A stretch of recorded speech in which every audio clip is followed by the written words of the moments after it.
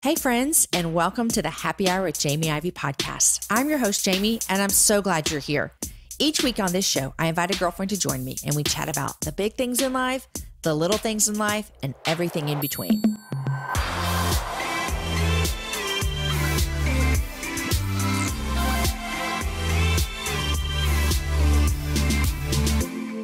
For a healthy and delicious snack that lets your kids explore, play, and be their best, you've got to try Go-Go Squeeze. Go-Go Squeeze is made from 100% all-natural fruit with no artificial anything, you guys. Nothing but orchard fresh apples and other wholesome fruit, all in a squeezable pouch that's ready to go wherever they go. There's over 25 tasty varieties kids will love, my kids love them, and that you can feel great about too. Go-Go Squeeze fruit on the go pouches. Find them in the applesauce aisle today. You guys, you are listening to episode number 180, and my guest is Sonja Overhiser. And our conversation includes basically all my favorite things. Food, they just have a cookbook that released, recipes, love, babies, and adoption. We also dive into how Sonja started to see a connection between the food she was eating and the way that God wants us to take care of our bodies so that we can be our best selves. You guys, I loved how her and her husband began loving to cook. Here's what I learned from this. You guys, we can do this. If they can do it, we can do it. And you guys get ready for some tissues when she shares her story of how she finally became a mama after going through cancer and miscarriage and infertility. You're going to love it. Guys, I want to let you know that today, on Wednesday, February 14th, which by the way, happy Valentine's Day, you guys. Today, the tickets for the next Happy Hour Live went on sale to everyone that is subscribed to my email list. These are my email friends. I let them in on things first. So I sincerely hope that you are on that list and you're able to snag a ticket or two. These events that we do twice a year are hands down, without a doubt, the most fun thing that we do. This event is going to take place out at Green Acres, which is a glamping retreat center that we own with some other friends of ours outside of Austin. The dates are May 4th and May 5th, and I just may possibly be turning 40 on May 6th. So it's going to be a fun weekend. The guests on stage with me this year are phenomenal. The food is always fantastic. The whole entire night is built around this, encouraging every single woman that ventures out to this event with us. You're going to leave fulfilled and you're going to have such a great night. So tickets went out today to the email list. They go on sale to the public on Friday. So be sure you're following me on Instagram, which is at Jamie Ivey, so you can see that on Friday. You guys, here is my conversation with Sonja. Sonja, welcome to the Happy Hour. Thank you so much for having me, Jamie. I'm glad you're on the show today, and you have a great story that I know that my listeners are going to love hearing from you and resonate with. And it's fun for me also to talk to you because you and your husband, Alex, have a passion for cooking. And my husband and I also have a passion for cooking. And from what little I know about you, I think that our passions kind of started about the same way. So you guys, you and your husband also just released your first cookbook last week. Tons of congratulations. Thank you so much. You have a book in public where people are going to buy it and has your name on it. I cannot believe it. Doesn't that feel weird? It literally feels like when I see people holding it and looking at recipes, it literally feels like your heart is on a plate and they're like just digging into it. Totally. Because we get your cookbook, or when people buy people's trade books, we get your cookbook and we're like, oh, this is cool. I'm going to make this recipe. How fun. And you're like, okay, that took weeks to figure out how exactly to do that. And then to make the photos and all the things. You put time into that cookbook. And we're just going to make a recipe and feed it to our family like it's a normal day. Exactly. And you did so much work for that. I've seen some people kind of flip through it and be like, oh, okay, there's a cookbook. And it's just like, oh man, crushed my soul. Oh, so you and Alex, tell me about your love for cooking, because I know you've told me before that you didn't always have it. And so where did that come from? Right. So when we grew up just kind of eating what our families cooked for us, and then we went to college. We actually met the first day of freshman year here at Indiana University. Yeah, real sweet story. And our diets were just trash at the time. We did a lot of fast food, a lot of frozen food. I infamously ate Hot Pockets all the time. And we didn't feel the need to get in the kitchen at all. And then we got married, we bought a house, and we said, hey, let's have some people over for dinner. And we realized, okay, we can't feed them Hot Pockets or cereal, so we should probably figure something else out. So we got a cookbook, actually famously one of Julia Child's cookbooks came to us through a mutual friend.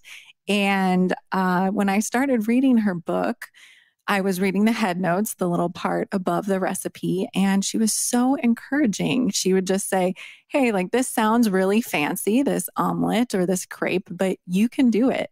And I am proof of it because Julia Child actually started cooking in her 30s. So she was not a lifelong cook. And that was really inspiring to us. And we said, okay, if Julia Child could do it, we certainly could do it. So we tried some recipes. They worked magically, maybe beginner's luck. And then that started just kind of growing into a spiral of inviting more friends for dinner and trying new recipes from new cookbooks. I love that so much. Especially, I like how you described, we're in college, we're eating Hot Pockets, and oh my gosh, my 40-year-old body, if I ate what I ate when I was in college, I would just die right now. Like it would be so awful. Absolutely. But we figured out like what worked for us and how to do that. But I think a lot of people start like you do, where they go, okay, we're grownups now. We need to cook and eat like grownups. Do you remember, I don't know if you know this, do you remember the first meal that you made where you're like, we can do this? I do. I think it was a fish recipe actually with a mango salsa. And I have no idea where we found it, maybe online. But I remember having the savory fish with a like kind of sweet, tart mango salsa. And I was like, wow, like I made this myself. This is incredible. Because that is a big deal. Because when you don't cook, mango salsa feels like you just slaved in the kitchen. Exactly. I do love mango salsa a lot. Okay, so tell me this also. When you talk about like getting in the kitchen and cooking with your husband, did you both start doing this together at the same time? Because I know you guys not only wrote a cookbook together, but you love in cooking together now. And I hear a lot of women say like, I think I would really like that. Did you guys start out cooking together? We did. I'm really lucky in the fact that Alex has been here the entire way. And I think that's the reason that honestly, that I'm still doing it today. He has this really great approach to the kitchen where he doesn't mind failing, where I would rather, everything work out perfectly and we just do the recipe and it works and it's great. He's so good at bouncing back from failure or even like doing recipes, taking risks, knowing he is probably going to fail. He finds that super educational for him, which I think is a really great personality trait. But that was really helpful for me in the beginning because I would make so many things that wouldn't work out, or they would just kind of fail my expectations, or I might not like them very much. And I would just want to quit all the time. I would say, okay, I can't do it perfect, so I'm just going to quit. And because Alex was there encouraging me, saying, okay, that's all right. Let's just try it again tomorrow. I think that's the reason I'm here today with it, because I, at the time, just really viewed it as, okay, if I'm not good at it, I'm just not going to do it.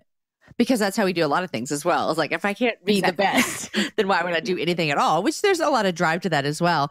Now, how far into this journey did you guys start blogging about food?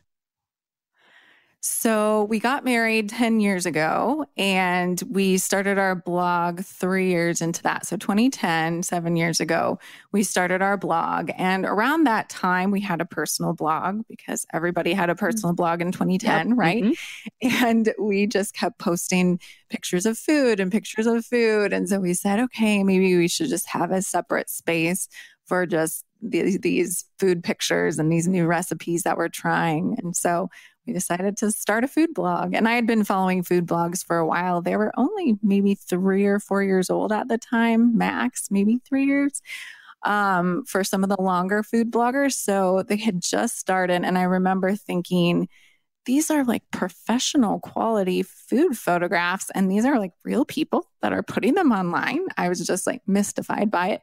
But reading food blogs was really how I started to learn about food. I would see different foods coming into the season, like asparagus in the spring and tomatoes in the late to midsummer here in the Midwest. And that was kind of how I started to learn about seasonality and when you make certain recipes was from food blogs. I think there's a lot to say about finding something that you feel as though you have this passion inside of you and then watching people who are ahead of you. I think we could take that and look at that across the board at all kinds of things. I know for me, if there's people who are doing something that I think I want to try out or I want to maybe get better at, looking at people who are around you that you think are doing it well is such an inspiration. And I think just now in 2018, you could find anybody on the internet doing anything and learn from them. I mean, it's just like you have this school right in front of you of people who are ready to teach you anything. I know we do that with Instagram and people who post recipes and food on Instagram because it's such a great way to capture people's eyes and their attention and their hearts. Absolutely. Yeah. We would not be doing what we're doing today if we didn't have the ability, like you're saying, to see other people doing things so well at such a high caliber and being able to watch them and try to emulate them and figure out what is it that I like from what they do. And then sometimes reaching out to some of those people and saying, I love what you're doing. You're so inspiring. And then hearing back from them and being able to form a relationship and then kind of help each other along the way. That has been key in our ability to grow our blog and then also to write this book. And I think that sometimes we can look at people around us who are doing things, quote unquote, better than us and just think, oh, they have everything together. I'll never be like that. Instead of viewing it the way that you and I are talking about of like, man, how can I learn from them? Like, what can I look at them and say, they're going to help me be better at fill in the blank. And that's a way that I think we can use our little online social media in a healthy way. Now, I want to talk to you about this because you guys don't just create recipes that are just run of the mill. You focus on healthy recipes and your book is a vegetarian cookbook, isn't it? It is. Have you always been vegetarian? No, not at all. And me of 15 years ago would laugh, I think, to know that I was writing a vegetarian cookbook. No, we have not always been vegetarian. But when we started cooking together back when we got married and bought our little house, we read a book called Food Matters by Mark Bittman. And in it, he talks about just embracing eating a lot of from scratch meals at home, eating less processed foods, and then eating more vegetables. And he didn't say, okay, go out and be a vegetarian or go out and be a vegan. He just said, start eating more vegetarian meals. And so for us, that was really helpful to have a baby step to start with. So we said, okay, let's try one vegetarian meal one time a week. And then we found it was really delicious and we loved it. So we said, okay, let's do it 2 times a week. And then we just started doing it more and more. And today we're not 100% vegetarian, but most of what we cook at home is vegetarian. And then typically for special occasions or vacations or having people over, then we'll have meat or seafood. We used to be vegetarians. We're not anymore. And I think a lot of people would be so scared by vegetarian. They're like, what do you mean? How can you not eat meat? And it just seems like this concept to some people that is so foreign and so crazy. But yet when you're in it, I'm just like, well, we just eat a lot of other stuff. Like we eat plenty of great, amazing food. And so I'm excited to try your recipes because we don't cook a lot of meat at our house. We're not vegetarians by any means, but we just don't cook a lot of meat for a couple of reasons. Number one, there's a lot of people in this house. And so it's cheaper if we don't do meat. And then second, we just find that we can get a lot more veggies in our kids if that is the main dish that we're offering, is more plant-based diet. So we like that kind of meal. Coach, I'm excited about your book. Oh, yeah. I mean, I think when we started eating vegetarian, my mind was just open to this whole new world of eating creatively. And I think my life has been much more delicious because I've had these kind of creative parameters of like, okay, try to make a meal without meat. And because we have those parameters, I think it makes for a lot more creative and delicious eating. Oh. Now I'm going to be hungry because I'm going to be thinking about all the creative foods that we could make being a vegetarian. Now, I know that this can be like a touchy subject, what I'm about to ask you about. And so I'm excited to hear your thoughts about it. But you actually said to me that your approach to your lifestyle change has been affected by your faith. And when I say touchy, I mean, it's not that big touchy, but I'm assuming by what you're going to say, some people could be like, what do you mean my faith needs to be like my food and my faith can go together? Right. But when you look about like our bodies and the way we take care of them and the food that we input into them, you can make a case that your faith can affect the food that you put in your body. And so how does your journey look like with that? Absolutely. I mean, God has commanded us to take care of our bodies, right? And to take care of other people and to take care of this beautiful creation that he's given us. And I think once I started kind of embracing all the different beautiful produce that he has put into this world, it was like a light bulb of like, oh yeah, like he wants us to take care of this earth so we can continue to have these amazing and beautiful things to eat and nourish our bodies. And he wants us to take care of our bodies so that we can be our best selves in order to take care of other people. And then also just thinking about the sourcing of food and how the workers are treated who are creating this food and the farmers. And, you know, once you dig into the backstory of food, there's this whole new world opens up of, you know, how is the food grown and who are the people who are creating it? And also the way that it connects our communities together, and the way that you can, you know, show kindness to a stranger or reach out to someone and tell them about your faith over a shared meal together. That a meal creates empathy and a sense of community when you share it with someone. So there are all these, you know, obviously examples in the Bible of people sharing meals together. And it just food kind of brings all those things together for us. It does. I love hearing conversations that happen around meals and dinner tables. When you invite people into your home, it's one thing, but when you invite people in your home and you serve them a meal and you sit around the table, it's like change can happen and walls can fall down and people become open with their stories. And so it is such a great time to be able to share your faith with people as well. What did you serve your last people you had over for dinner? Oh gosh, good question. So actually the last people I had over were for lunch. My nephews came over and my mother-in-law and my sister-in-law, and I made them our creamy vegan tomato soup and grilled cheese dippers. So it was a little bit of a kid-centric meal. That sounds good. And they're honestly the best meals in the world. On one hand, I think that you'd have to throw in their tomato soup and grilled cheese. Like exactly. It's just one of the best. All right, guys, I know that you're loving this conversation with Sonja, and we're about to get into some really good stuff. But first, I want to thank two of our sponsors for today's show. And you know what? I love both of these sponsors, and they're both going to help your life be easier. Okay, first, I want to thank Winc. That is W-I-N-C, Winc. Here's the deal, guys. Winc makes it easy to discover great wine. They've helped us at the Ivey House discover great wine because I went online and filled out their Winc's palate profile quiz, and I answered simple questions that, you know, the average person is not going to know. Questions like, how do you take your coffee? And how do you feel about blueberries? And then their wine experts select wines that are matched to your taste, personalized just for you, shipped right to your door, and starting at just $13 a bottle. You guys, there's basically nothing better than coming home to a box of delicious Winc wine that was selected just for you. It just might turn out to be the best day of your month. Each month, there are new delicious wines, like the insanely popular Summer Water Rosé. Here's some of the best things you need to know as well. Guys, no membership fees. You can skip it any month and cancel anytime. Shipping is covered, and if you don't like a bottle they send to you, they're gonna replace it with a bottle that you love, no questions asked. Guys, you can discover great wine for yourself today. Go to trywinc.com/happy. That's try, T-R-Y, and then Winc, WINC.com/happy, and you're gonna get $20 off your first shipment. Trywinc.com/happy. Guys, another support for today's show comes from Prep Dish. And Prep Dish is a healthy subscription-based meal planning service. So here's what you need to know is life is crazy. If you have a crazy schedule, I have a crazy schedule, this is going to save you time. No more thinking about your meals, you guys. You're going to let Prep Dish do the planning for you.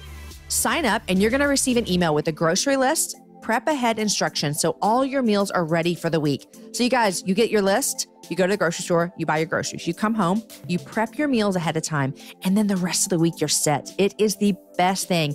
Any mamas out there about to get into baseball season, I know what that feels like. Prep Dish meals are healthy, gluten-free, dairy-free, and paleo meals. It's basically just real food, you guys. You're going to save time and have amazingly delicious meals like smoky paprika chicken legs with a trio of roasted vegetables or turkey and zucchini lasagna. I could go for some turkey and zucchini lasagna right now. Basically, they're going to take the guesswork out of dinner. Right now, Allison, the founder of Prep Dish, is offering you a month-long trial for $4. That's right, you guys. You get to try this out for only $1 per week. You cannot get a cup of coffee for $1, you guys. This is basically a no-brainer. Go to prepdish.com/happy hour for this amazing deal. Again, that's prepdish.com/happy hour to try your first month of Prep Dish for only $4. All right, guys, we're going to get back to the show. I just want to remind you, when you hear these people that sponsor the show, if you want to know more information, go to my webpage, jamieivey.com, find the show notes for this show, and we're going to have links for you. So we'll always let you know what's happening. Okay, here is the rest of my conversation with Sonja. Sonja, I want to switch gears a little bit. And I know that you guys have a sweet new baby. Well, almost a year old. He is. Yeah, he's 11 months. So his birthday is coming up very soon. Oh my goodness. You're about to have a 1-year-old, which means, is he walking? He's so close. Okay. He's doing the cruising thing where he's grabbing onto everything. And yeah. Oh my goodness. It's been a long time since I had a little toddling baby in my house, but a lot of my friends are still having babies. And so I get the baby fixed that way. So you almost have a 1-year-old, but your journey towards parenthood has not been an easy one. No, it has been long and winding. It kind of started out when I was diagnosed with cancer 7 years ago. I have a rare form of leukemia. It's called CML. And the great thing about this form of cancer is that it has a miracle cure. So I actually have a pill that I take once a day, and it really was a miracle cure. It cured me within several months. All my symptoms went away, and I've been stable ever since. Wow. It's incredible. Okay, so I want to ask this real quick. How old were you when you found out you had leukemia? I was 27. Okay. So you found out, but then they said, did they know right away that they had this pill that you could take? They were pretty certain. And that is what has really shaped my cancer journey is, when I got that phone call that said, we think you have leukemia, I was like, oh my gosh. But they follow that up with, but we think it's the good kind. We think it's the one that can be cured by this miracle drug. So for me, the cancer diagnosis was always a good one, a good outlook. And so it's made my cancer journey very different from a lot of other people in my life and people I know about who haven't had that hope. I mean, this cure, I don't have to do chemo. I didn't have to do chemo at all. I just did not have many physical symptoms or side effects to this medicine. Wow. I mean, that is I've never even heard of that before. Were you married already? Yes, I was married. Okay. So when you talk about getting that cancer diagnosis and then, but good news is it's the kind that has a cure. How did that affect your journey towards parenthood? Yeah. So it's funny. I talk about how with this miracle cure, this cancer has had a very minimal effect on my life, except for my parenthood journey. So I went on the medicine, everything was good. But my doctor said, because you're on this pill and it's not tested to see if you could actually get pregnant on it and it's safe, because we can't do medical research in that realm. It's not ethical. You would have to go off your medicine for a brief amount of time to try to get pregnant. And he said, I'm comfortable with this. It's a little bit risky, but I'm comfortable with it. If you are under control for about 3 to 4 years, we can go off the medicine and you can try to get pregnant. I said, okay, that sounds good. So I was stable for the 3 to 4 years. And then I went off my pill. And from the limited research there is about this rare disease, in some cases, the cancer comes back if you go off the pill. And in some cases, it doesn't for quite a long time. And so we just knew, okay, we're going to have to get pregnant really fast and then go right back on the pill. So no pressure, right? Right. None at all. So we set about to get pregnant. And it definitely was a lot harder than we thought it would be. I mean, we thought, okay, because of, I have these health issues, perhaps this journey will be a little harder than we expected. But I think it turned out to be even more difficult than we were planning on. After months and months, we were still not pregnant. So the doctors told us to try some fertility treatments just to try to get some things going because of our special circumstance. So we did some fertility treatments and did several rounds of those and ended up actually getting pregnant for 8 weeks and then had a miscarriage. And I'm sorry. Yeah, thank you. It was incredibly devastating. Not only because of what happened, but just because in my heart, I knew, okay, I think that might be the one time that I'll be able to be pregnant. Okay, so you had this feeling of this is going to be the only time. Why do you think you felt that?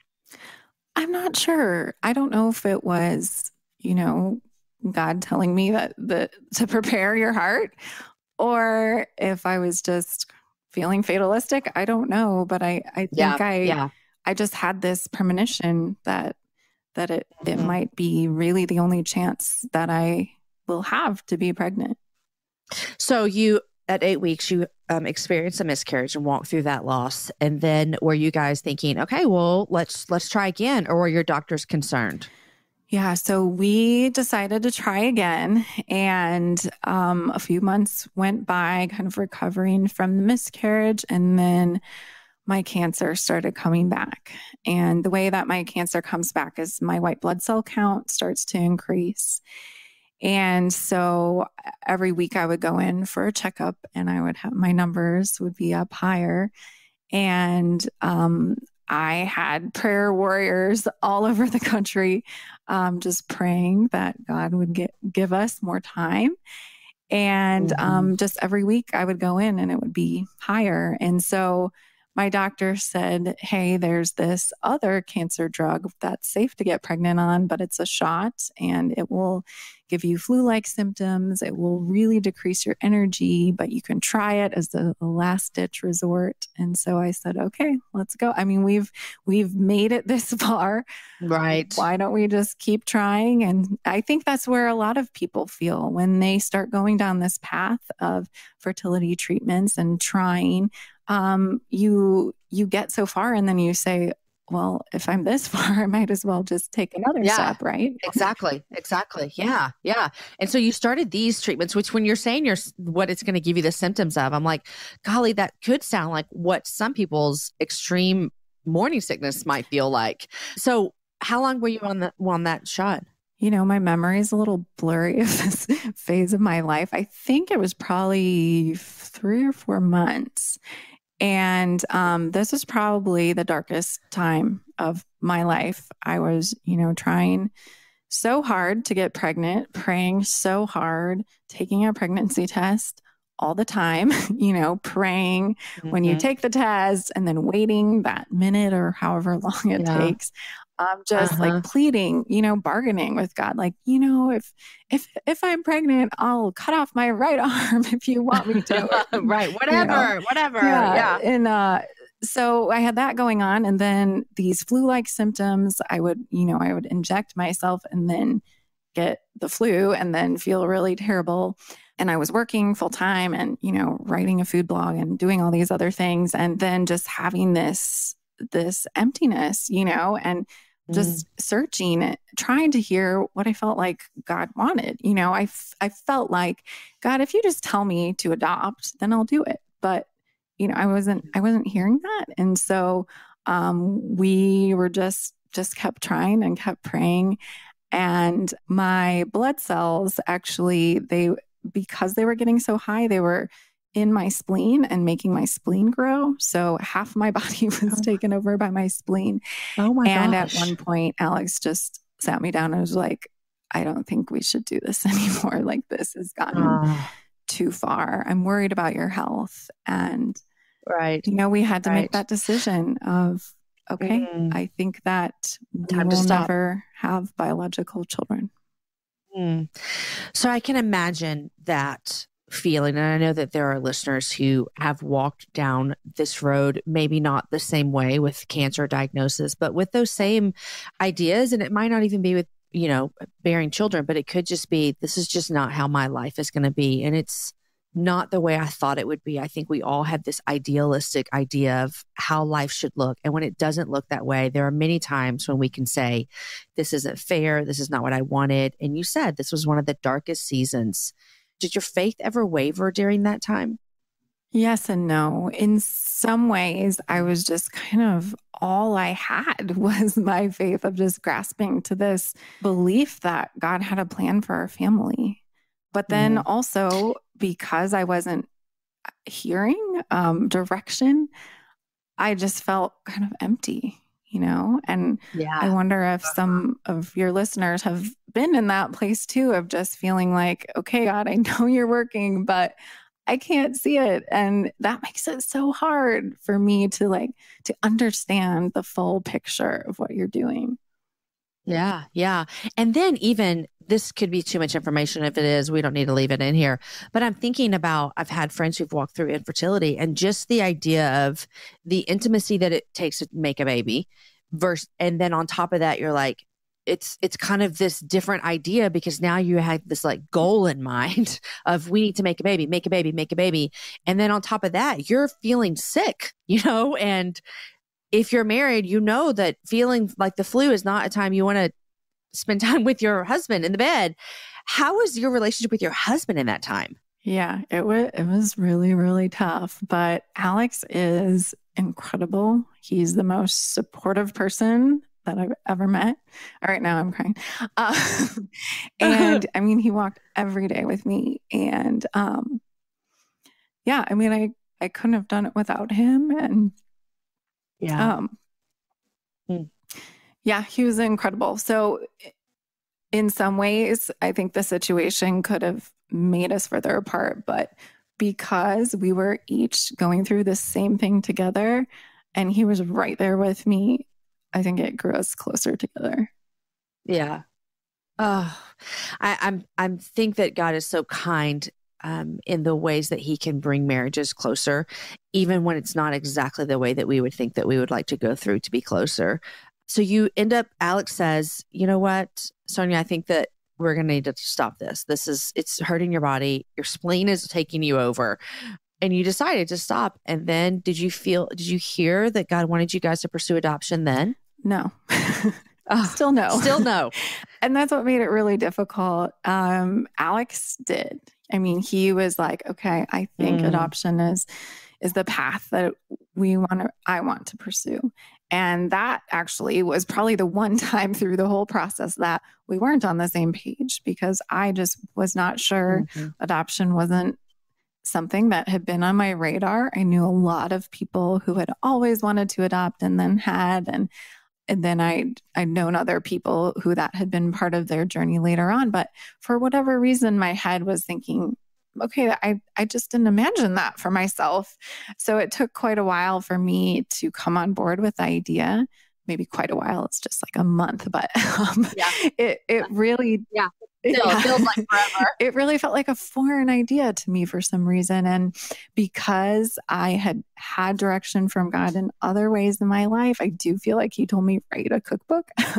But I didn't feel like He said pursue adoption. And so that was really tough for me as I was seeking what His will was for our family, to just to trust Him, but not to hear those words. And so I Mm. found that because I felt like Alex was really pursuing the adoption idea, that I would have to just trust that God was leading him in the way He wanted us to go.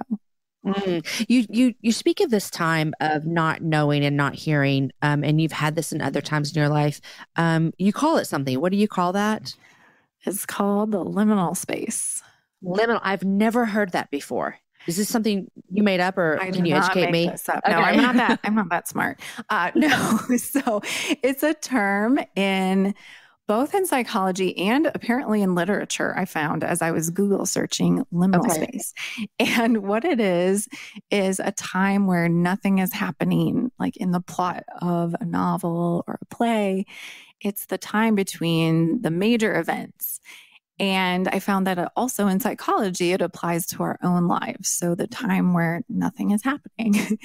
And I felt like, oh man, like this is the time in my life where I'm in the liminal space. I have no idea where my family is going to come from. I've been waiting for years to figure it out. And we're just sitting here waiting for something to happen. And for whatever reason, just labeling that time as the liminal space was incredibly helpful for me to say, okay, now I know. Now I know, God, what season I'm in. It's the liminal space. Which is a scary space, I feel like. I mean, maybe it's for people who are like control freaks like me, that I need to know what's happening. And if I don't know, it's scary. I mean, aren't all of us control freaks? In a way or another. Did you look up this phrase in the midst of that or after? I did in the midst. So a friend of mine mentioned she had heard about it. And then I looked it up and I said, oh man, liminal space right now. I'm in it. See, because I think that's interesting, because I think a lot of times we can look back and be like, oh, that time I was in that. But you actually investigated it and felt it so deeply in your soul that you're like, something's not, I'm going to use quote unquote right here, because I'm not saying it wasn't right. But you just felt as though something was off here. And you looked up and figured it out. And I think that, man, when you're talking about that, I can think of seasons in my own life that would probably feel that way. And I can think of people who are probably in those seasons right now. What helped you endure that time? Yeah. So first of all, labeling it to realize this is what I'm going through. And then bringing in community. I mean, I had so many amazing friends checking in on me, praying for me, saying, let's do coffee. And that was really, really helpful for me. And there were days, honestly, like introvert days. I'm an extrovert, but I have introvert days. And there are some days when you're going through grief and pain where you just want to be alone. And I took those. But there were a lot of other days where I wanted to be with friends and especially talk to people who had been through similar situations. So I think surrounding yourself with a supportive community and even reaching out to people in your own circles, even though it's so hard when you're in that to ask for help, just to connect with others, so helpful for me. Totally. And you said something key there is that you had to reach out and tell people, you know, you had to let them in or else no one would have known. I mean, I feel like when you're in a situation like that, when you're in your darkest hour, the last thing you want to do is reach out and say, I need help. You want everyone else to read your mind. And you just want to sit on the couch and kind of veg out and, you know, let your thoughts kind of take over. Okay. So you're feeling like you're in the space. Alex is saying, I think that adoption is something that we should pursue. You're kind of not feeling it. And then about a month in, you kind of trust his leadership in that. And then you start the adoption process. And, you know, just a month later, you brought home your baby, right? So easy. Yeah. So what was that road? Because I know myself, having 3 children through adoption, is that it is a hard road to get to your baby. So what did that look like for you guys? Yeah. So we knew going in, it could be a hard road again. So, but we did not expect what was in store for us. So we signed on, we did all our paperwork. We were really, type A about it, do it really fast. And then we just started waiting. And again, liminal space, just waiting for something to happen. Right. And after several months, we got matched with a birth mom. And she was in our city and we met with her and she said, I want you to have my baby. And we were like, oh my gosh. And she was due in a couple weeks and she gave me an ultrasound picture and we started texting. And then a couple days before her due date, she just went incommunicado, no more messages. And every day we would say, oh my gosh, like, is this our baby? Is this not our baby? And we finally found out that she had the baby and decided to parent. So it was soul crushing, but it was also, you cannot fault a mother for wanting to parent her child. So we totally understood it, but we were also totally devastated. And that's such a hard place to be in. We fortunately did not walk through that kind of situation, but I have other friends that have. And Amanda Jones was on the show once before and talked about walking through this. And it's this feeling that you don't know how to explain because you know that she has every right to make that choice. And if it was you, you would make it. And all the right things. You know that you're happy for this mother and child who get to be together. But on the other hand, your heart was so prepared to be a mama. And so you then have to you grieve that loss, that it's weird because you never had it, And so I don't think people can understand that unless they've been through it. And it is real. It is real, that grieving that you went through. Okay. So you're grieving that loss. And then when did you get back into the game per se with being ready to be open to another birth mom? Right. So we were ready pretty much right away. And so we actually got another match within a month or two. I'm trying to remember, about a month. And we're matched with her. Everything was going great. And then it happened again. So same kind of scenario, like lose contact and all that kind of stuff. So she had decided she wanted to be with the baby for one day in the hospital before we arrived. And our agency said that makes us nervous, but we cannot force the mom into anything. And so we have to respect her wishes. And so then they called us. So we were all ready. We had our bags packed, everything. And it was a Friday night. I remember I was at work at my office job, and they called at like 5 p.m. on the Friday and said, it's not going to happen. And I was like, crushing. Yep. Not again. And then you go into the weekend and you grieve and you cry. And then are you back in the game again? Yeah. Right back into it. Yep. Yep. So the next one, I really thought, this is our baby. We actually got what our agency calls is a fall in your lap baby. So the baby was born. She was in the hospital a couple hours away. And the birth mother wanted to pursue adoption. Her boyfriend thought the baby was his. So he wanted a family to take this baby for a week so they could do a paternity test and decide whose baby it was. If it was his, they would keep it. If it was not his, the adopted family would keep it. Adoptive family would keep the baby. So they said, are you guys up for this? And I said, yes, this is our baby. I'm pretty sure this is the one. And so we actually took home a newborn. Right. We were technically fostering her.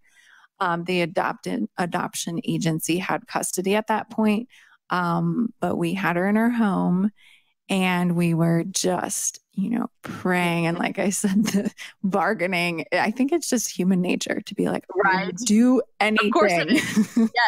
Yes.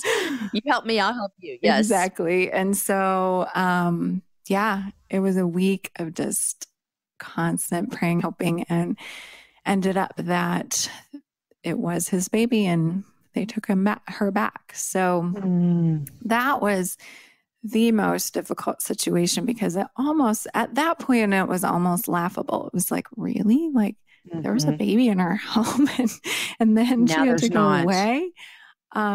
So it almost became kind of surprising. And when I tell the story again, sometimes I'm like, was that real? Right. Did I really have a baby girl for a week? Yeah.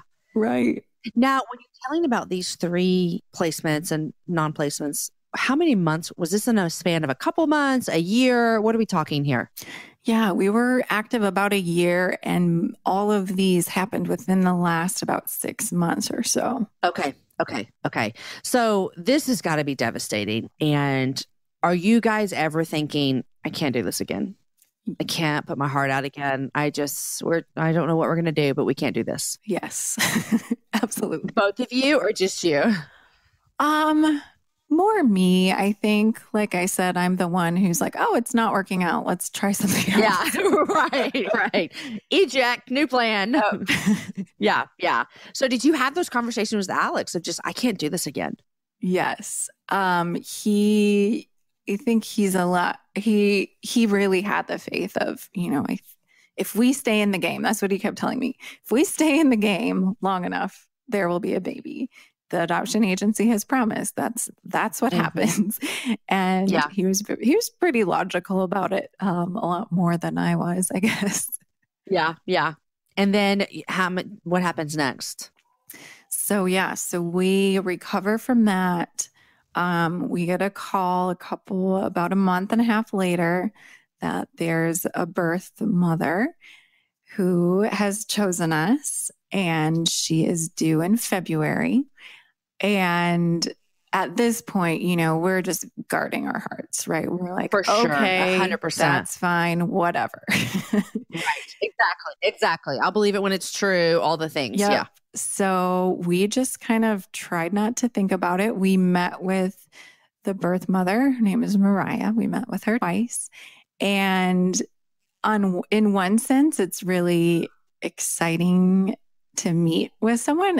In the other sense, it's really awkward, right? To like sit down at a chain restaurant and be like, hey, do you want to parent my child? Sure, I would love to. It's just like, it's you can't even explain the yes. So there were a lot of tears. She was very emotional about it, but she had her mind made up and she knew about our story. We told her, we were very honest about what had happened. And she was very sympathetic to that.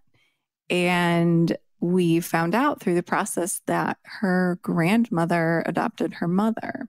So her grandmother actually told us later on that she had told Mariah, if you're going to do this, you have to decide and you have to stay strong because I know what it's like to be an adoptive mother. So that was really interesting to have someone in her family who had gone through the process too.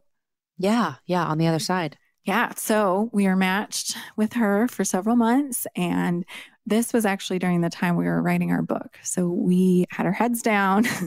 We were invested in writing this book, photographing these 100 recipes. And our book was due March 1st.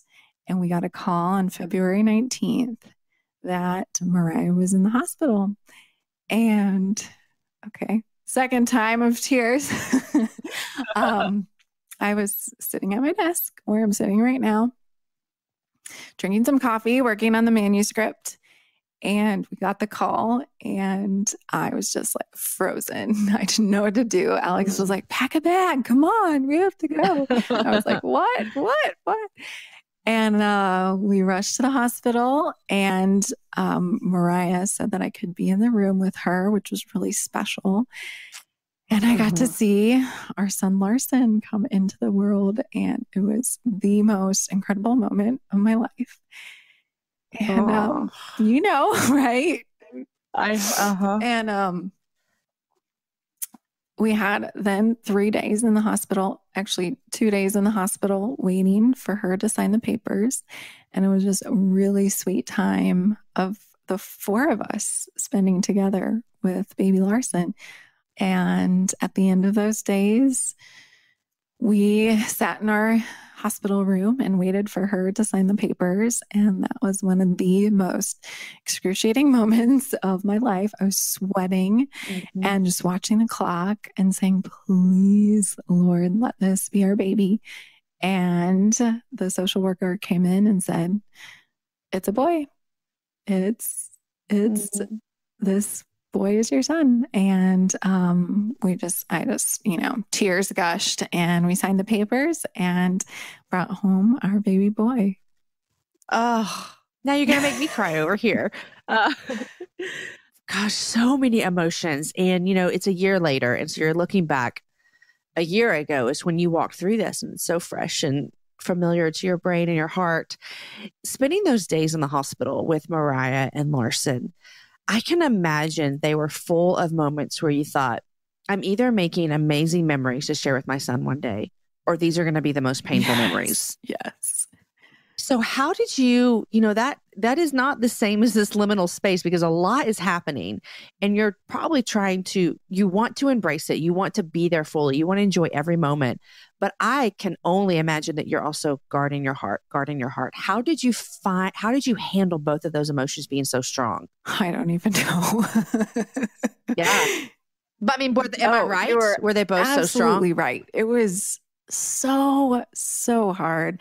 And, Mariah was amazing. She would tell the nurse or the nurses would ask a question of like, what should I do with this or that with the baby? And she would say, ask his parents. They're right here. And I would be like, oh my gosh. But then, I would go to bed and be like, oh my gosh, what if she has a dream tonight that she's supposed to keep him or, there's no telling what could happen. And so it was like the most, hyped up on nerves, caffeine, just everything, for those 3 days. But, she was amazing and sweet. And one night we ordered Chinese food and watched a movie with her and Larson. And it was just like, this is incredible. Mm. I remember our son, we have one child that we adopted domestically. And I remember meeting his birth mom, his first mom, in the hospital. And she had originally said she didn't want to meet us. And then the next day, crazy story, my husband was on a tour. And so he flew in for the birth and flew out the next morning and was coming back like the next day. So he flies out the next morning. And so there I am. It's just me and this baby that, like, I'll cry now too, because I remember those emotions of thinking, I love this kid so much, but this isn't my kid yet. And do I want to keep loving him or do I want to pull back? And I remember I was hanging out with my son there in the nursery and they came and said, she wants to meet you. And we wanted to meet her so desperately. I mean, it was so important to us. And she had originally said no. And so I remember sitting in her hospital bed and she had delivered what could potentially be my son the day before and meeting her. It was the most awkward interaction I've ever had in my entire life because I just didn't know what to say. You know what I mean? It's like so foreign and so crazy. But I also just remember those feelings of I'm going to love him until someone says I can't, whether that's when I die and he's, 60 or tomorrow when she decides to parent him. And I remember obviously he's my son. And so she decided to place him. And the day after we all left the hospital, before we left to go back home, she said she wanted to spend the whole day with us. And Sonja, I remember in that day thinking, I want to learn everything I can about her because I want to be able to tell him one day. And it was such a special day for our family. And so when you're talking about you guys like watching a movie and eating, it's this weird thing that you can't explain the feelings unless you've been through it. But I get what you're saying. I get where you're thinking, this is something really, really almost more special than anything we'll ever know. And so I'm glad you guys had those moments with her for sure. I couldn't agree more. And I feel like you become family that day, right? With your birth mom.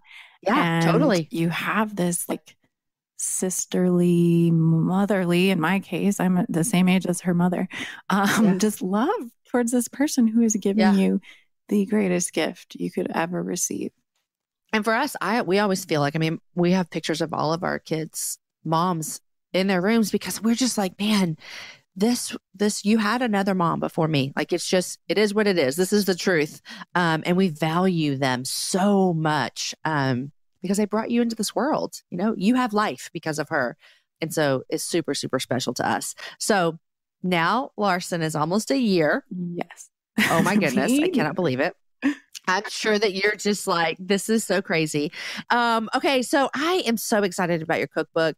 I think that I haven't seen it, but I can imagine with the way that you've looked at cooking and the way that you learned cooking, that it's going to be something that people can pick up and just enjoy visually and also be able to jump into the recipes. And that's what I think that you guys are kind of champion people to do. That's what we're all about. We love creating something that's beautiful, that's creative, but it's also something that people will actually eat and make. And that's really important to us. There are a lot of books out there that are maybe a little more aspirational for more advanced cooks. And we would maybe love to write one of those someday, but our heart is equipping people to make stuff in their own kitchen that tastes really good and that nourishes their families. And so that's always been the balance for us in our recipes. When we create them, we think so hard about the balance of, okay, this will taste good, but that might not be practical for someone. So it's every day. Right. You think, just make your cookbook for me, Sonja. And that's how you know you're hitting your target audience. If Jamie can do it, then you're good. Okay, so your book already came out. Everyone can go find it. Here's what I always ask my guests before we finish. What 3 things are you loving and what are you reading? All right. Well, 3 things I'm loving. So right now, one thing I'm loving in the middle of winter is Alex is very into indoor plants. Oh, this is great. Do you know the Monstera? Do you know what Monstera is? No, I do not. Okay. It's this really beautiful plant. You've probably seen it. It's all over Instagram and Pinterest. Okay. But the leaves look kind of like jungly and they have a few holes in them. I'll send you a picture of it after. Okay. Yes. And they're really stylish, but they're also really easy to grow. And Alex has been growing them. We started with 2 plants. I think he said that they created like 20 that he's given away to friends. So they're awesome. This is the kind of plant where you can clip it and replant it? Yes. Oh, I like it. See, Kat Harris was on the show recently, and one of the things she's loving was plants. And I looked around my office and I'm like, I have no plants in here. So I need to make that change. And you're encouraging me again that I need to make that change. Monstera. I know. Okay. So plants, what else are you loving? Okay. Next, have you used or do you know of Asana? Tell me more. Okay. So it is this free software app for managing your to-do list. Yes. And it's perfect for Alex and I because we run a business together. So we're always like emailing each other. Can you do this? Can you do that? And Alex recently said, hey, do you want to try Asana? And typically he's like always ahead of the curve, knows all the like newest technology. So I'm surprised we hadn't been using it before, but we started using it. And it's just this big task list and you can assign to people, like I can assign things to him. He can assign it to me. We can change the due dates and then we can check that magical green check mark to say it's done, which feels so good. So it's really helped us to be able to manage our to-dos together. I used to just manage it in email and it was getting a little bit insane, especially with a book launch and all the things that are associated with that, as I'm sure you can understand. So yes. Okay. I think I have heard of it, but I think I've been saying it wrong because I thought it was Asana. You know what? I don't know if I'm saying it right either. So we should check with someone on that. Tomato, Asana, whatever. Yeah. Okay. So what else? I have used that before, by the way, and it's a great way to do your to-dos. Awesome. Yeah. So last one is Google Home, or if you have Alexa, but there's a Google Home Mini that's out right now. So we're a Google household. Okay. Everyone's always surprised. They're like, what? We thought that as a creatives, you would use Apple products, but nope, we're a Google household. Alex is a Google fanboy. And so he's got us a bunch of these Google Homes, and the mini ones are pretty reasonably priced and they're small. And they're like kind of fuzzy. And we just have them in different rooms so we can play music. Larson loves asking them, like, what does a dog say? And it barks at him and he thinks it's so awesome. But then we can just like turn on his music in any room and that type of thing. And then, of course, when we're cooking, we're always asking it questions like set a timer for me or that kind of thing. So, yes. Okay. We have Alexa. Okay. I'm thinking it's the same kind of thing. Yes. Which is so helpful for so many things. Absolutely. Okay. What are you reading? Are you a reader? I am a reader and I'm in a book club. Shout out to my book club. Love book club. And it's actually a co-ed book club. So people think it's funny for some reason that Alex and I are in the same book club. Is that funny or is that a normal thing? Well, I'm not calling it funny by any means, but I've actually never heard of men in a book club. Yeah. Now, two guys. I know it happens. Obviously. But all the book clubs I've ever been a part of, and I think stereotypically, you think, oh, women. Right.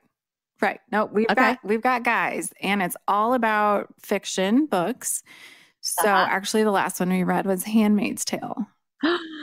Are you watching the show? I have not yet. Have you read? Are you going to? Have you read it or watched the show? So I haven't read it, but I have a friend that has, but I watched the whole show. And just disclaimer, I always have to do disclaimers. Do your research and see if you need to watch it. Okay, there's that. Yeah. People like to say disturbing. It could be a good adjective. Yes. And I don't know. I would be interested if you do watch the show. I would love to hear how it compares with the book and how they handled some of the things in the book. Yeah, I think that I've had some friends who are in my book club who watched it and they do like it, but there are actually quite a bit of differences. So it's pretty interesting to see how they handled different parts of the book. I don't want to give any spoiler alerts, but yeah.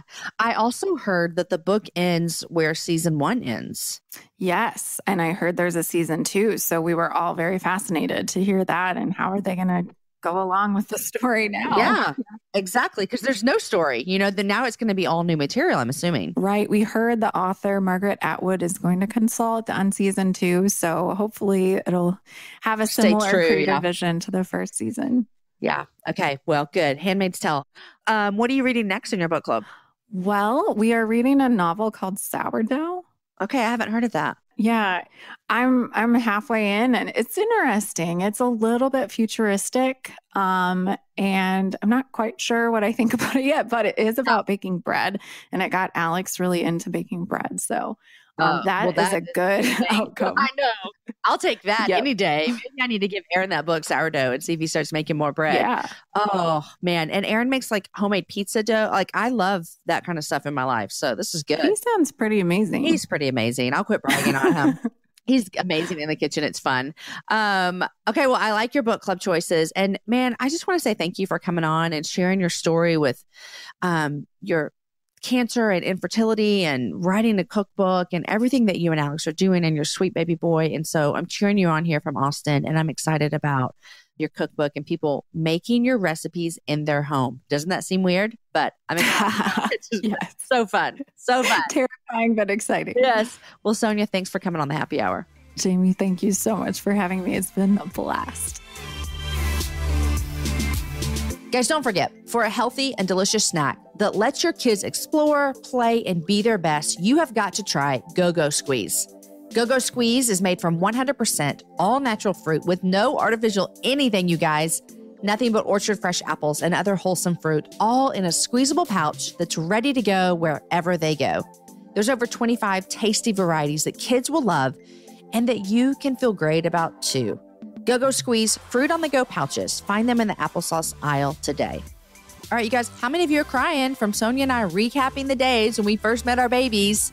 Oh, I love sharing those conversations with people, and I'm grateful that she led us into that world of their journey towards their baby boy. Also, friends, anyone relate to the liminal space illustration? If you have been in this time when you just aren't sure what's next, I loved that conversation we had. Sonja and her husband are so kind that we're going to give away a copy of their cookbooks to one of you over on my Instagram account. So check that out on Thursday, February 15th for your chance to win. Follow me at Jamie Ivey over on Instagram. Friends, today's show is edited by Chris with Podshaper, and the music was developed for the show by Matt Graham. Friends, enjoy your week. I hope you're going to get some happy hour live tickets. Share the show with a girlfriend and have a happy hour with a friend